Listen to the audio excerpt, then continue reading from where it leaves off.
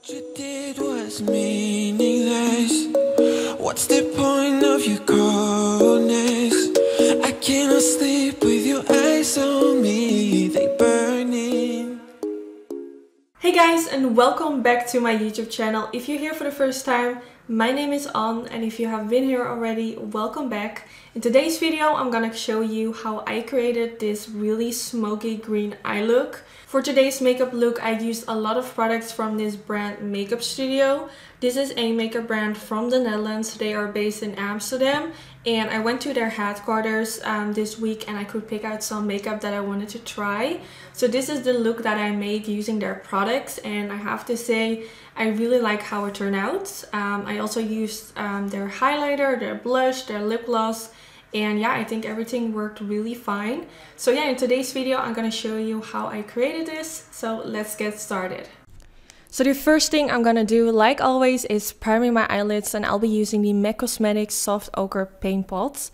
And I'm gonna use this all over my eyelids. I actually am using a different brush than I normally use. I just wanted to try if it will work, but then I just switched to the normal brush I always use, which is the P84 from Sigma Beauty, and I'm just pressing this all over my eyelids so everything is covered on my eye. Then now I'm applying some eyeshadow guards. This will leave me with a very sharp edge at the outer end, and also it will pick up a little bit fallout that I might have. Now for today's video, I'm gonna play with Makeup Studio products for my eyes, and I'm gonna start with that light green color. Well, it's not super light, it's like a medium in between kind of green with a really gorgeous fresh undertone. And I will put all the names of the exact eyeshadows in the description bar, because this is not like an existing palette. These are just individual eyeshadows that they put like in a palette. So I will put all the names in the description bar in case you're curious like what the shades are. So I'm just blending this all over my crease, going back and forth. And the brush I'm using is from Sigma Beauty. It's a E40 brush, and I use this in almost every video. This is like a perfect brush to start with blending. Then now I'm gonna use a little bit of black eyeliner, and I'm gonna apply this all over my eyelids. In today's video, I am going for a smoky eye, and when you want your smoky eye to be as black as possible, it's really nice to use a eyeliner as a base, because eyeliner is always super pigmented, super black, so this is perfect to use as a base for your smoky eye. So I applied most product like right on my eyelid, and then around the edges, I am gonna kind of go upwards with my brush and then go downwards, and this way it will look more blended, because I don't want the edges to be really harsh, because even though I am going in with some black eyeshadow after doing this, it will always be a lot harder if your edge is super harsh and not really blended out, to blend it out with eyeshadow. It's best to like do this straight away with the eyeliner itself. It will make it a lot more easier if you go in with black eyeshadow and then blend it around the edges. So that's what I'm gonna do right now. I'm taking a black eyeshadow from Makeup Studio, which is just a matte black eyeshadow. And I'm gonna take a very tiny blending brush, and I'm just gonna blend this around the edges, going up a little bit upward, so the black eyeshadow kind of blends into the green, which is already in my crease.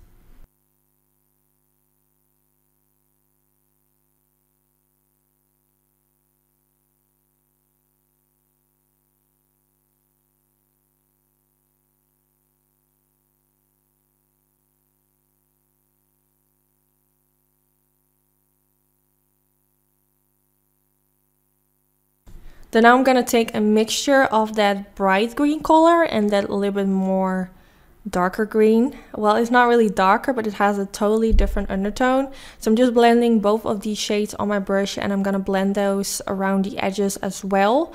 This way it will blend more into that green, which was already in my crease. I feel like whenever you want like a really nice transition, you always have to go back in with lighter shades after using darker shades, just to make everything look more blended out and more, yeah, just basically more blended out. I feel like blending is the most important. Then now I'm gonna take a little bit of that, yeah, it kind of looks like a really weird color, but this is how it looks when you swatch it on your finger. It's like a really dark color with a very subtle golden kind of green shade of sparkle in it. It's really beautiful. So I'm gonna press that all over the eyelid just to give my eyelid a really slight sparkle, because I feel like I have done a smoky eye which was green and black already. So just to make it a bit more different, I thought it would be cool to use like this sparkle all over the eyelid. Then now I'm going back in with some eyeliner. Even though my eyelid is already super black, I still want to go in with a bit of eyeliner to create a wing. I feel like this makes such a big difference because, yeah, I basically just noticed this from experience. I feel like if I would just keep it like this, it would look less pretty than if I would go in with eyeliner. But it's optional, you don't have to do this, but I feel like it just makes everything look even better. So I am gonna create a wing, and for this I'm using a very tiny brush, which is an eyeliner brush also from Makeup Studio, and the eyeliner is from Maybelline. I will put the name in the description bar. It's the same I use in almost every video. Then I'm taking a little bit of concealer. The one I'm using is from Revolution. Gonna apply this right underneath where I just created that wing, just to clean up the edges, and this will make it look really sharp and defined. I feel like whenever you go for a wing, this is definitely a step you don't want to skip, because this will make your wing look so much better. Then from a waterline, I'm taking this black pencil from Makeup Studio. Gonna apply this all over my waterline to make my eyes look even more smoky. You can also go for a white pencil in your waterline or a nude pencil if you want your eyes to look a bit more bigger or give this whole eye look a different twist. You can also go in with a pencil with like a green color or anything like that. But for today, I just wanted to keep it smoky. Then now I'm going back in with that black eyeshadow from Makeup Studio with a very tiny brush. And I'm gonna press this right underneath the lower lash line. Also a little bit on top of the waterline. This way the waterline and the lower lash line will look as black as possible. So don't be afraid to go a little bit on top of your waterline. This will not hurt or anything. Then now I'm taking that vibrant green color again, and I'm gonna use that to blend out my lower lash line. And I'm just gonna sweep my brush back and forth, trying to blend that green into that black eyeshadow, so those eyeshadows will melt together. Then I'm taking that pearly shade, which I don't really know what color it is, but I think it kind of reflects like this really gorgeous pearly green golden color, which I thought would be perfect to use for my inner corner. I wanted to say waterline, but no, that's not the case. It's the inner corner area. So I'm just applying it right there to give it that pop of highlight. Then now for my mascara, I'm taking this mascara, which is also from Makeup Studio. This is the 4D mascara. And I'm using this for my upper lashes and also for my lower lashes. And I actually found this mascara really nice. It really made my lower lashes super long, and it separated the hairs really nicely, which I really like. Then now for my fake lashes, I'm taking these lashes from Flutter Lashes, which are quite dramatic, but I mean, the eye look is also really dramatic. So I thought these will be perfect for today's look. So I'm just applying them with some tweezers. And for those who wonder, I used some lash glue from House of Lashes, which is a really good lash glue, and it really makes sure that your lashes will stay in place. Okay, so the eyes are now finished, and I'm gonna finish off the rest of my face. I have already applied foundation and concealer and powder to set it in place, but I haven't used bronzer, highlighter or blush or anything like that. For today's video, I also want to try out some products from Makeup Studio which are for the face. For example, this highlighter, which I think is really beautiful. It looks like this. I just want to kind of play around with these products and see how they work for me. But I'm first gonna bronze my face, and for that I'm using my all-time favorite bronzer, which is the Revolution Ultra Bronze. And I'm taking my Morphe and Jekyll Hill G802 brush to apply this.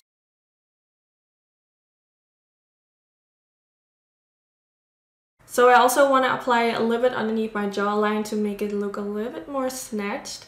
So for this, I'm taking this brush from Real Techniques. This is the contour brush, and I'm just dipping it in the bronzer, and then I'm gonna blend it like right underneath my jawline.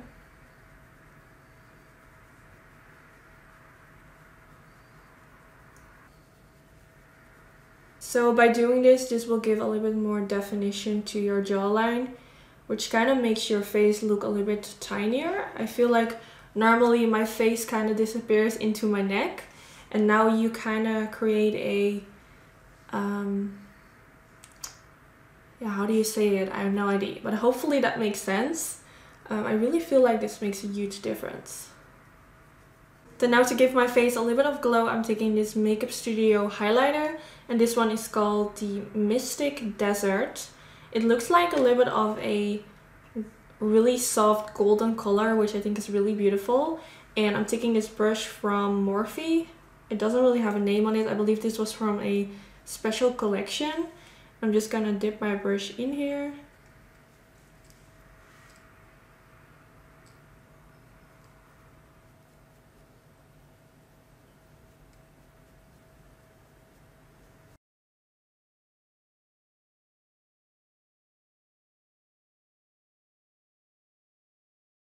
Okay, that's really beautiful. It's like a very subtle golden highlight, but not too golden.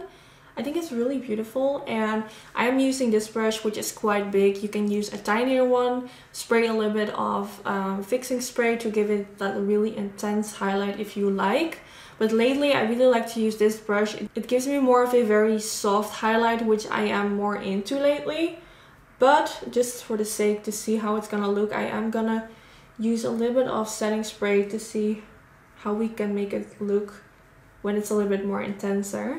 Also, it's not looking very like powdery or glittery. I think it's really pretty.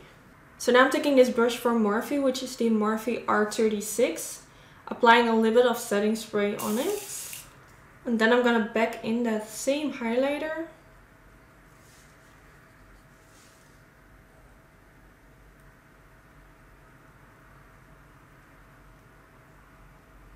That's beautiful. Oh my god. Let me know like what your first thoughts are. Do you think it's pretty? I think it really is, and I think it will be so beautiful when the sun shines.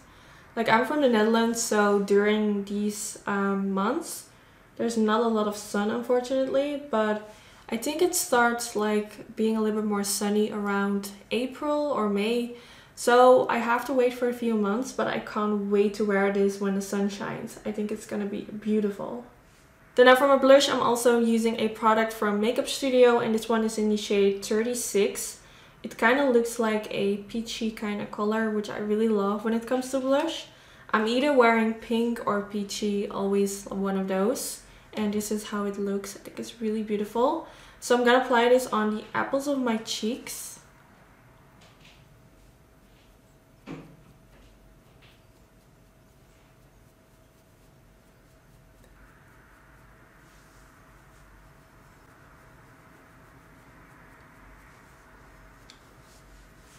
I feel like this blush really gives me that freshness in my face that I needed.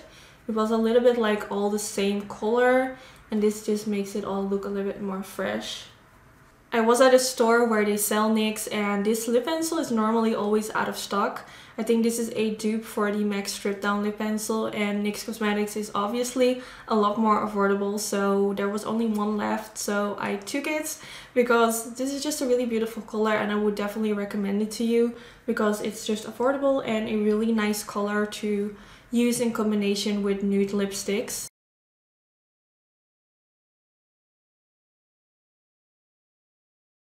So this is how the lip liner looks. It's just a really neutral kind of shade. I can't really describe it. I think it's like a really neutral brown, but not too brown. I don't know, but it's really beautiful. So now on top of that, I'm taking this Makeup Studio lip gloss, and this one is like a really beautiful nude color in the shade Truly Nude.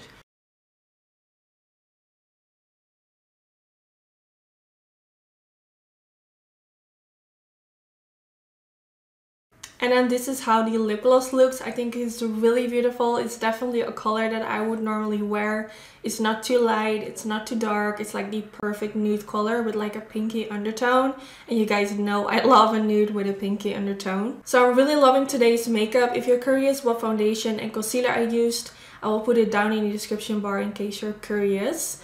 And yeah, let me know in the comments what you think of today's look. Are you liking it? Are you gonna recreate it? If you are gonna recreate it, make sure you post it in your Instagram story and tag me. This is my username and I would love to see your recreation. Now, if you enjoyed today's video, don't forget to give this video a thumbs up. This is really helpful for my YouTube channel. and hopefully I will see you all in my next video. Bye bye!